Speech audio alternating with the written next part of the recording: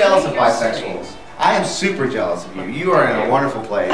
I would love to be bisexual. I wouldn't take a straight pill. Oh dear God, no, I wouldn't take straight. But I'll take a bi pill. I would totally take a bi pill, just expand all of the things I could do. But yeah. I'm just so tragically way over on the gay side of the Kinsey scale. So.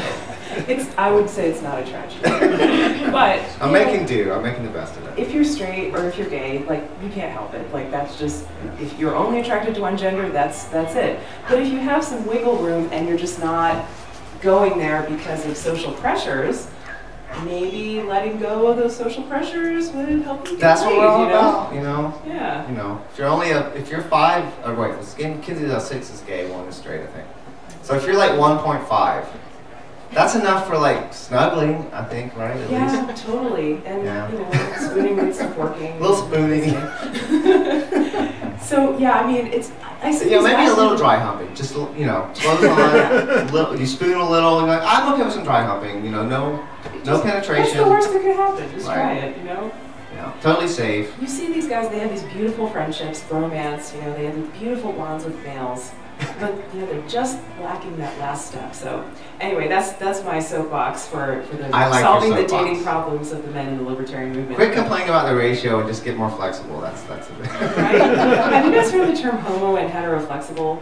Yeah. I have. Yeah. One of my co-hosts, Dason, I think, calls himself heteroflexible. Yeah. Yeah. And I think Dason's married with a kid. Isn't? I don't know. He may not be married. He's very progressive. Well, Dason actually said.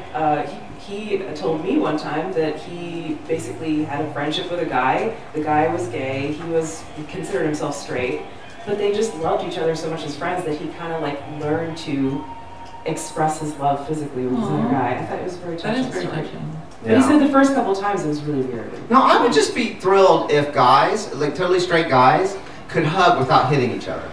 Yeah, can you do a normal hug where you like it's okay if your palms touch the guy's back. That's not gay.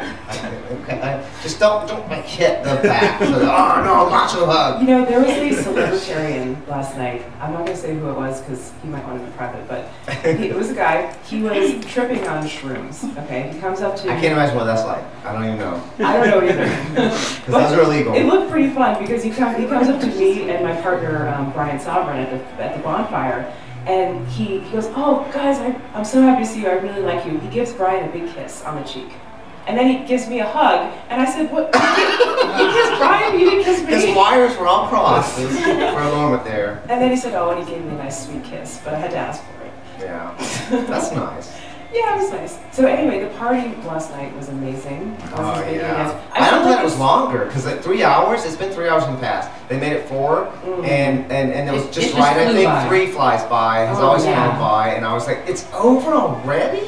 Yeah. I felt like we're just getting ramped up, So, but yeah. Oh, it was just so much fun. So I had an unexpected moment. I got kind of wild. I wasn't drunk, I wasn't using it. I was totally sober, but I was just having fun, and I was dancing and like going on the stripper pole, and I got an ounce of silver for dancing.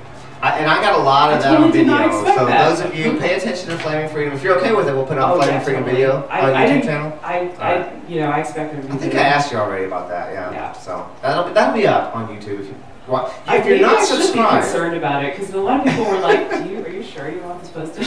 Yeah, so if you're not subscribed to the YouTube channel for Flaming Freedom's YouTube channel, flamingfreedom.com, there are YouTube links all over the place. Just click one, and when you get there, hit subscribe.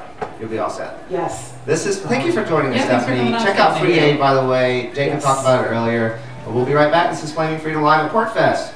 Woo!